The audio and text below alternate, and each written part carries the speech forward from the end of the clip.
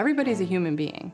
Doesn't matter what you make or where you work or what your education is. Everybody deserves to be safe and healthy. My name is Snodgrass, and I'm running for state senate in Wisconsin's District 19. I'm running for office because I'm tired of watching my friends and neighbors struggle with the same things I'm struggling with. When I'm knocking on doors and talking to people and I say, what's on your mind and what's concerning you, every single person almost always leads with healthcare. And the healthcare stories vary from everything from my daughter has asthma and we can no longer afford the medication that she needs, to I just got treatment for breast cancer and we've had to sell a couple of cars because our medical bills are too high. And when I'm talking to people like that, it's like I'm talking to a friend because I have experienced those same things too. I'm a single parent, so I'm the only income earner. I went to the doctor and had a routine mammogram, which is covered by health insurance. And when it came back, they said, there's something there. And my first question was not, I wonder, worrying about my health. My first question was, what is this going to cost me? My father's last chemotherapy treatment was $30,000. Luckily, my parents have Medicare, but for the people who don't, that one treatment of a 5-course treatment is financially devastating. That is somebody's house, that is somebody's car, that is somebody's bankruptcy.